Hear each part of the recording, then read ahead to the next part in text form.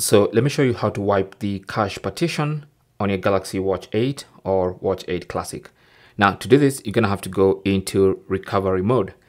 And to get into recovery mode, you're gonna have to do some button combination process. So press and hold the upper and lower buttons. So this works for both the Watch 8 and Watch 8 Classic. So these two buttons here.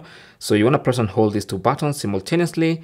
And as soon as you see the Samsung logo, you spam this upper button until you get into the main menu for recovery, and then you can go into recovery mode.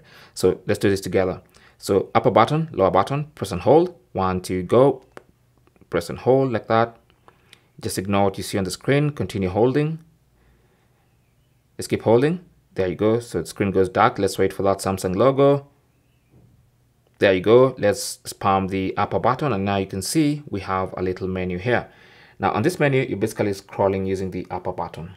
Okay, and when you get to the end, it's going to start at the top again, and you're looking for recovery. So let's have recovery highlighted, and with recovery highlighted, you now want to press and hold that button to select recovery, and that's going to reboot the watch into recovery mode. So just wait for that.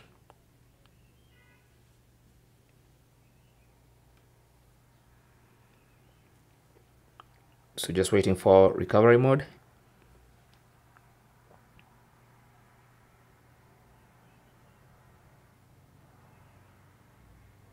Takes about a minute. Oh, there you go. So now, since we are inside recovery mode, this is where you can find the wipe cache partition option. So from here, you're scrolling using the lower button and the lower button only. Don't use the upper button because this one selects the option that's highlighted. So let's scroll using the lower button, and don't worry, if you pass whatever you wanted, you can just keep pressing and it's going to start from the beginning of the list again. So let's scroll and look for the wipe cache partition. So this is it. So wipe cache partition, and then let's select that using the upper button. It's going to ask you if you're sure you want to wipe the cache. This cannot be undone. So let's scroll down to yes, and then let's select that using the upper button, and then it's going to wipe the cache partition. And then now it's time to reboot the system. So make sure reboot system now is highlighted, and then press the upper button to select that. And that's going to reboot the watch back into the normal mode, having wiped the cache partition. So this is the most effective way of clearing all the cache on your watch in case your watch is getting slow or laggy, and that's how to fix that. Thanks for watching.